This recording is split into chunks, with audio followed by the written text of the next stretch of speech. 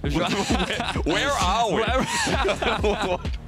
What is this? All right, Benny, you got a lot of work to do. Ari did get buffed on 14-2. She had her E cooldown reduced because it's wave clear early on. It's not that strong, but here comes Peach. We talked about his aggression. What can he do? Caps has got backup, though. All you need to see is Yike flee on in, and rather, the fear is there. Out of range from the spear. Yike's taking the damage. Caps can't help out much yet to save his mid laner. It cost G2 their first blood. Fumbles, sometimes their objective setup isn't the strongest, and sometimes they take fights that aren't really optimal for them, and that's where teams have found windows to punish them. Armor. Yeah.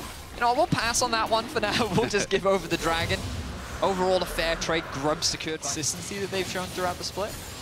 And I'm curious as to what we're going to see this time around. Now, I'm expecting a fight here. Ooh, me too. Mickey jumps on in for it. It's the charm, or at least the ultimate popped out by Jackie's. Mickey's dead in an instant. Ignar picks it up. And Jackie's going to be pulled back in, but Yike doesn't have the damage follow-up. Caps has no mana. Sir, leave immediately. Yike has his flash, but doesn't want to hop it over the wall. Jackie's picks up another kill. Start. Have nearly a 1.5k gold lead. Patrick's suffering a little bit here, but he's doing all right. What happens to G2's bottom lane? No, Ignar's been found out without a person. That cat needs a friend, but won't find one. Caps picks up the kill. Ignar brushed that off the shoulder. Very well played. Jackie's in a bit of danger here. Walty dodged away from. Saved for another day. Jackie gets a charm in return. All the deception comes through, and he dodges away from Caps once again. Mid gets exciting as Severing Bolt also knuckled down. G2 going to continue with the top side grubs in the meantime as Peach moves up, flashes for Caps, but the angle's not right. Caps gets away with it without burning his old summoner as G2, the rest of them, now have to find an escape route. It's a remount for Yike looking for the 1 HP grub. No one touches it. G2 gets 6 at the cost of Yike's life. They're setting themselves up nicely for the mid game. Not again. Not again. You're joking. Not again. In the meantime, Ignar is caught without a friend. The Yumi has popped the heal. I don't even think you would have done that. Caps gets another kill. Ocean Soul this time as well. Well, I'm impressed that you're keeping track of all those dragons. You also did just say that. There we go. Peach has been clicking. He knows exactly what to do.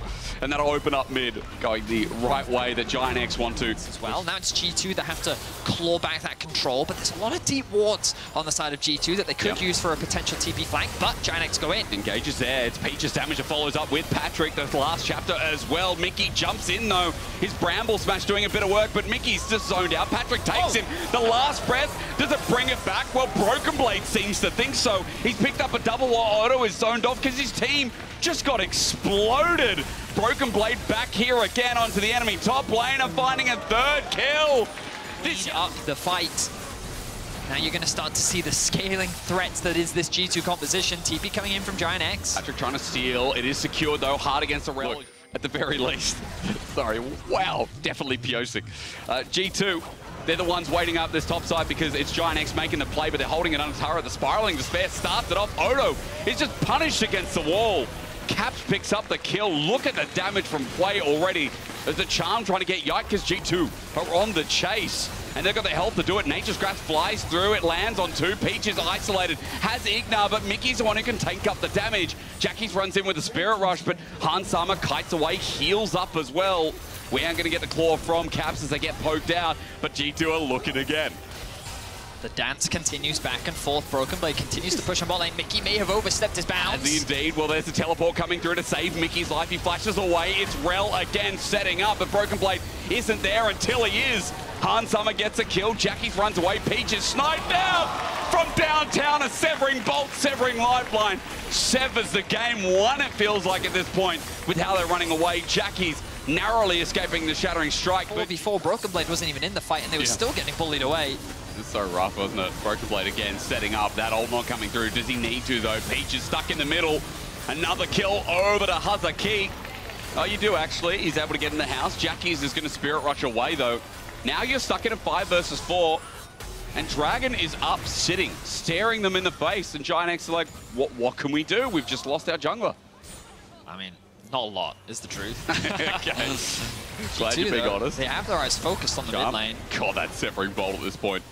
They're chasing the movement speed. Ulti comes through, Jackie sidestep, Bolt again. The cooldown ain't too much. What can you do? He has the flash. What can you do? Oh, Patrick's dead now as well. It's gone from okay to bad to worse for GiantX. every fight now is looking more dominating than the last. There's a Yasuo who's 5-0 and one. He's 3,000 gold over Odo. A frustrating game for GiantX. Save him. Oh, what? The damage is crazy. I did not expect that. He's got Horizon focus. That's probably something to do with it. Oh, it is. That's a why great he does point. so much. Yeah. So, again, looks good as Yike, maybe not. Hex Flash going to be interrupted. They've found the G2 jungler without a horse. It's not amazing. Jackie's able to pick up a kill. 3-2-2. Okay, it's a good pick for GiantX. Remembering that Baron is not available. G2 took it before, so that objective not being on the board means that maybe G2 is safe with that small mistake. Definitely will buy a bit of time. Well, indeed.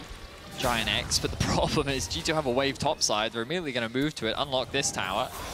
The GiantX would love to try and force something, knowing that they have a numbers advantage. I'd be scared though. Peach, as he runs in, I would still be scared. It's isolated from his team. It's a Yasuo. He's going to sit in the bubble.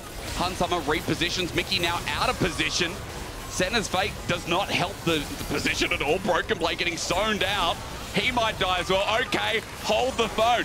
It's G2 things, but it's happening in the mid-game, not the early game this time around. Hunsummer nukes Jackie's though. What are we watching? Severing Bolt comes through.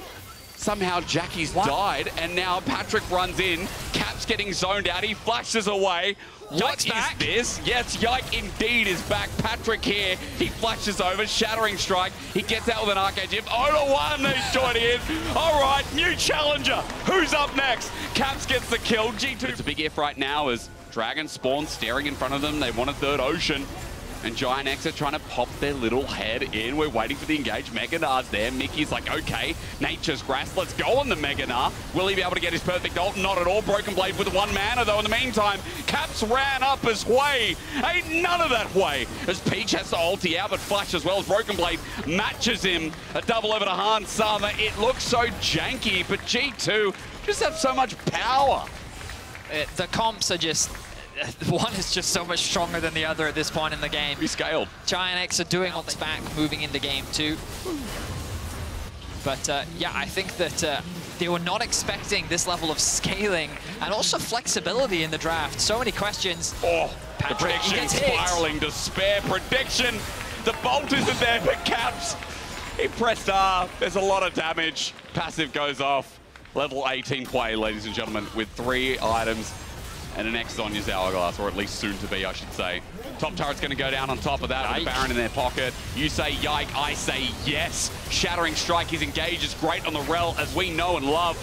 Broken Blade has now made himself in with the teleport as well, the flip back, and another one bites at us. Peach can't get in at this game. We were hyping this up, especially early on, but at 31 minutes, it is now as one-sided gets as Broken Blade runs in. Under turret, is he going to die? No, he doesn't. He heals up with the Immortal Shield Bow, and they're going to have another crack. Mickey as well, just barely keeping him alive. The bolt is enough. Oh, my Lord. 10-0 and 8. I don't know what happens draft for game 2, but I know that G2 have put them through a whirlwind as they open up their playoffs here in winter with a very devastating game. You can take that as you will. Here from Jackie's, that would be... Oh, Silas. Okay, wow. Well, they can definitely spice up the comp as well. I'm not sure how Silas is going to fight this game. I feel like he has a lot of people hitting him and a lot of tanks to get through, so I personally would rather play the G2. At least get some back, but Odo having some good trades, as you kind of expected. There's some danger in this early lane, as every time BB also goes for the bloblets, he's punished, but he flashes, gets that slingshot in, and it's match. Odo gets flashed on. First blood to Broken Blade. Forgot the name of it a couple seconds ago. Let's bounce. There we go. So we're just going to call it Flubba Dub Dub? Yep, in the tub. I remember that. I don't remember where it was from, but I remember it. Yeah, Isn't it Scrubba Dub Dub in the tub? Oh, it probably is. Maybe the former, it shouldn't be said at all. I think you're confusing that saying and then Flubber, the movie. Maybe. That's just Zach's nickname, isn't it? Anyway, Dragon going to go down. So the very big flip over came through when Yike got a great engage. Broken Blade on his Yasuo as well. I think Ignar, you know, he's great on these engage tools, not the same as, there we go, flubber, dub. It's fun in the tub, but Odo Amne, as he goes into the ascended form as well, as big as Caps. Ulti's out, Jackie steals one into the turret, but he's so low, gets flashed on, and it's clapping. He said, you know, a bit of a spoiler, there was BDS earlier in the day. He didn't say who won, by the way. Is Mickey X going to go for the engage? Pause the train of thought. The ulti in the backline on Patrick. Yikes, target selection was absolutely magnificent. Mickey's still alive with the Bramble Smash. It slows down Peach. He goes to the engage. He just wants a kill out of this. But as Peach gets demounted by Ignar, his support doesn't trust him. It's a Gleaming Quill that gets a kill for Ignar. You know, as you mentioned, so rightly so, Caps' ulti could be big if he comes on in, but Yike comes through. Smite for me. Make sure that it's not going to be 6 no matter what. Now 5th still on the table as G2 control mid. Jackie's gets even lower. Patrick Arcane shifts in to try and get some range to help clear this mini wave, but Caps picks up a turret. Thing about Zach Top, if you let him pick up those passives, that dude gets back up to full. War of attrition, he definitely went out. Mickey, though, very low. Ulti. But saved by Hansama. There's a Nature's Grasp. Peach can't finish the kill. Yike again gets into the backline. Patrick is isolated. This Yuumi on top of the jungler. Abandoned ship 07. Ignar, oh, you know what? G2, they were always dog people anyway. No room for cats on the rift. The audience have never cheered louder for the death of an animal. As severe as it is to say, ult for ult, okay, we divide and glide, but Caps can get back in. Jackies. 1 versus 1, Jackie's gonna try and get it. He flashes on Caps, but Caps gets over the wall, but matches it. Jackie's gets a shutdown. That's gotta feel good after the lane kingdom prowess that's been in your face. Props to Jackie's getting a solo kill onto Caps. Much needed for confidence. But now the top laners are dueling once more. Odo Amne! Oh, he's gone. Wait, is there a TP from Caps? There isn't. I think he's got this kill. He does indeed. Odo, wait. He's taking a while to die. Wait a minute. Wait, no way. Oh. No way after Cell Division. Broken Blade stands strong and minion waves coming in. Odo flashes away, but he's brought back in. BB's going to get his health back. He's got a slingshot about to come up. Now Yikes here. Teleport in response. We're turning this into a big old fight as Ignar needs someone to mount, but Yikes is isolated. He still finds a kill onto Odo. He's kiting out as Jackie's can't find the target. Peach is in here. Mickey's in here. We're getting the full-on bonanza. In goes Peach, but he's rooted on back because guess what? Broken Blade's back up to full health. The Zach Top.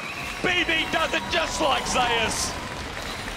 To continue carrying the rest of the fight alongside Yike, as you mentioned. Man, I thought it was such a good top lane. He found multiple ganks bot lane. Yep. He then found another set of ganks top side.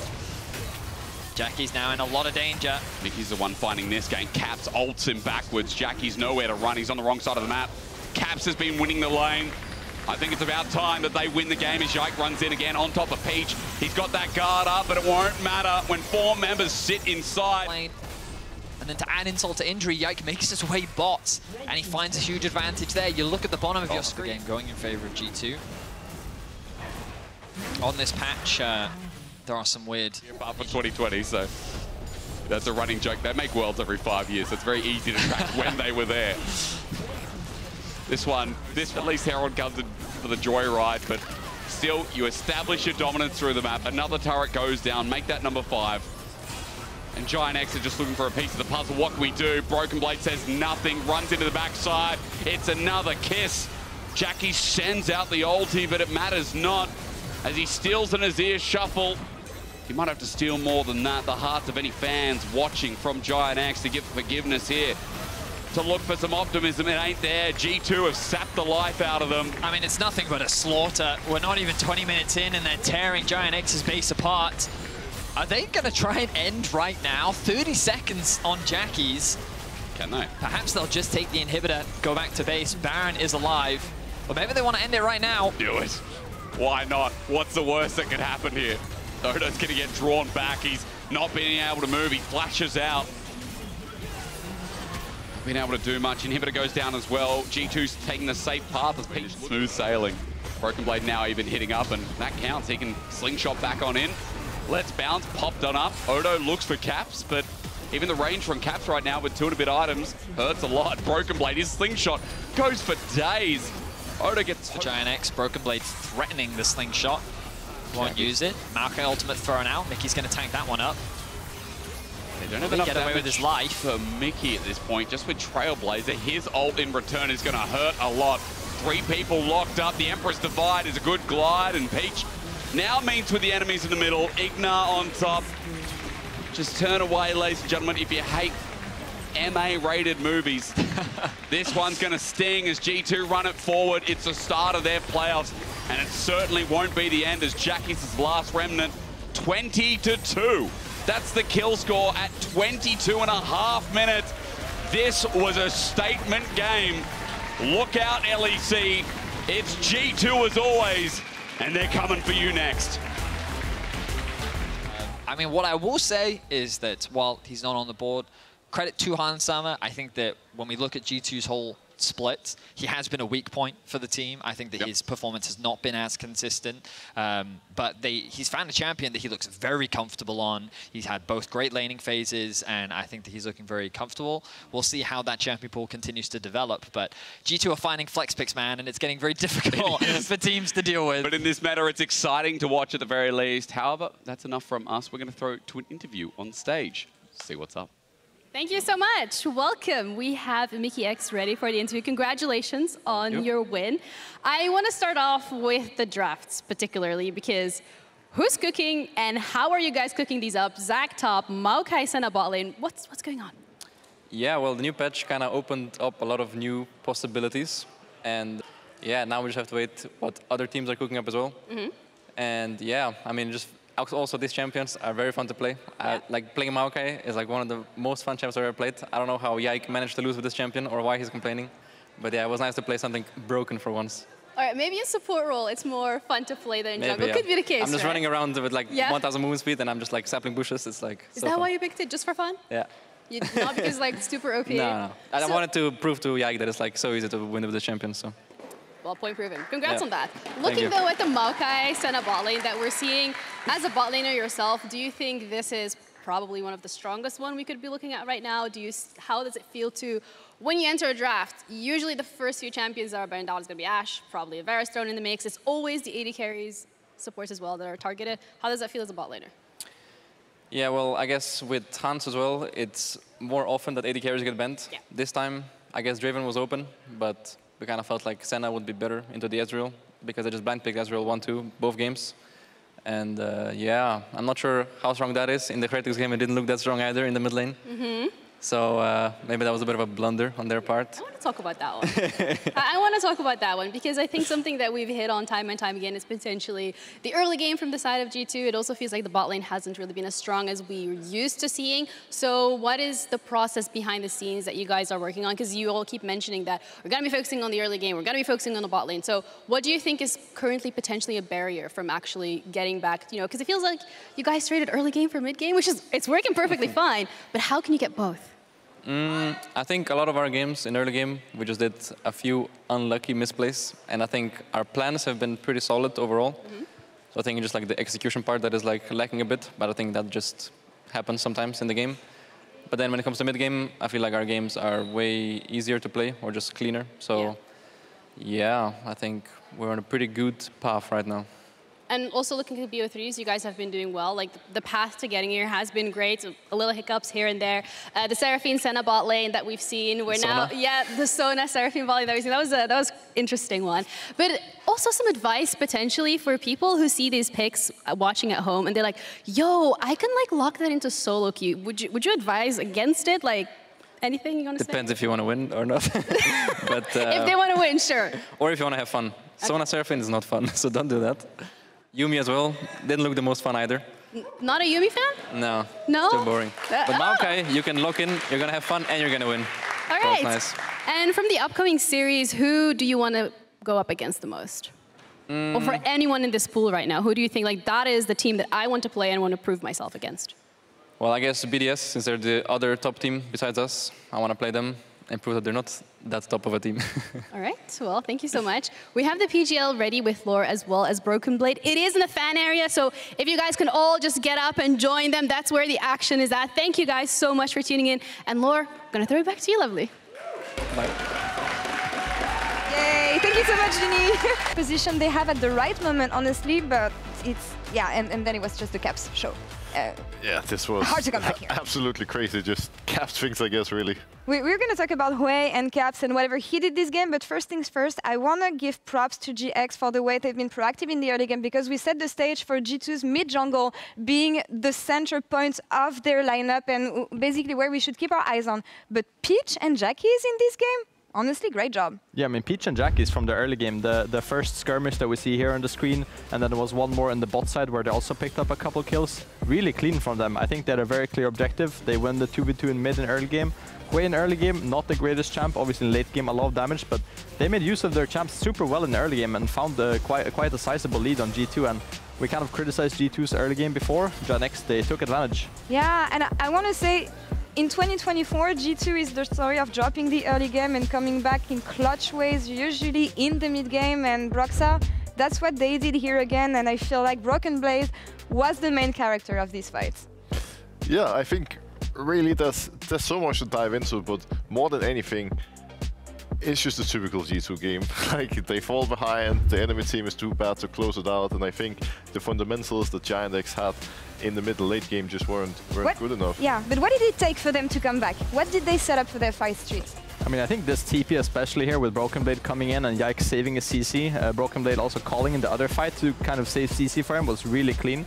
This was kind of the big comeback fight, and Caps had a few kills before this as well, and then he obviously kind of was stacking up throughout the game and getting more and more items, and eventually had the Rabadons as well. And I think, yeah, this fight was just kind of the classic G2 mid-game fight where everything just goes well. And then this one obviously as well, where they were kind of stalling a 4v4 here with BB then TPing in as well. They didn't quite land the same CC combo, but it was really clean anyways. The spacing on this fight, beautiful. It was beautiful, yeah.